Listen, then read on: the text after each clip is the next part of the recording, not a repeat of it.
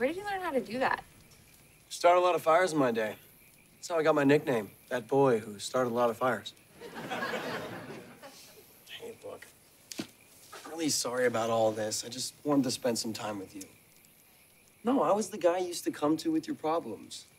The guy you could talk to about anything. You know, that's cool. Things change. I get it.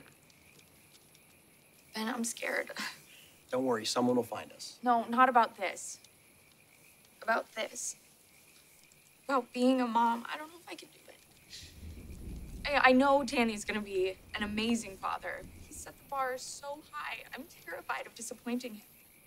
And he wants everything to be perfect, and I don't know if I can be perfect. I really don't want to screw this up. Wait, so you're saying you're worried about disappointing Danny and I'm the only one you can talk to about it? Yes. Riley, there's no such thing as a perfect parent. And yes, having a kid is terrifying. You constantly worry whether or not you've made the right choices. But all that worrying and self-doubt, that's what's gonna make you an amazing mother. And I can already tell you're gonna be incredible. Thank you, Ben. See, this is why I always need you.